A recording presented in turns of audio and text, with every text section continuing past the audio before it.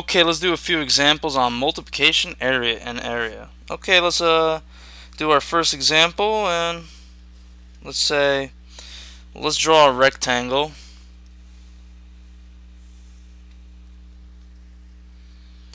Let's make the width 6 square units. Let's make the length 20 square units. And let's split the rectangle, and we would have, let's make the little mini rectangle, let's make its width 9, not the width, I mean the length, 9 square units.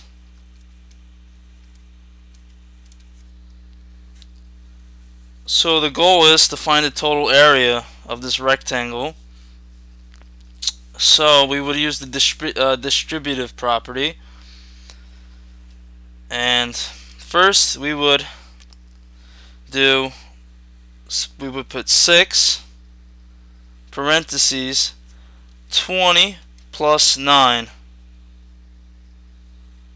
Then that would equal to 6 times 20, so 6 times 20 plus 6 times 9,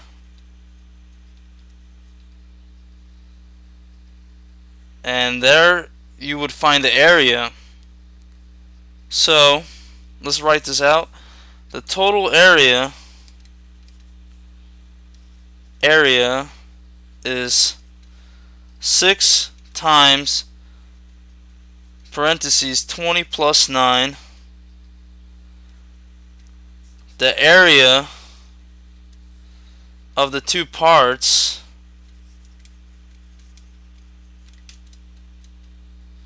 are 6 times 20 and 6 times 9. Therefore,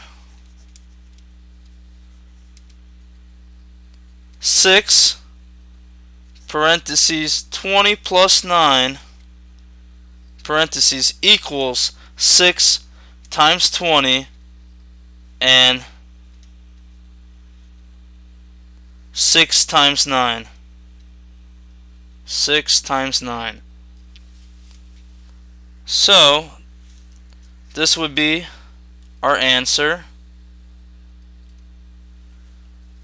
That would be our final answer.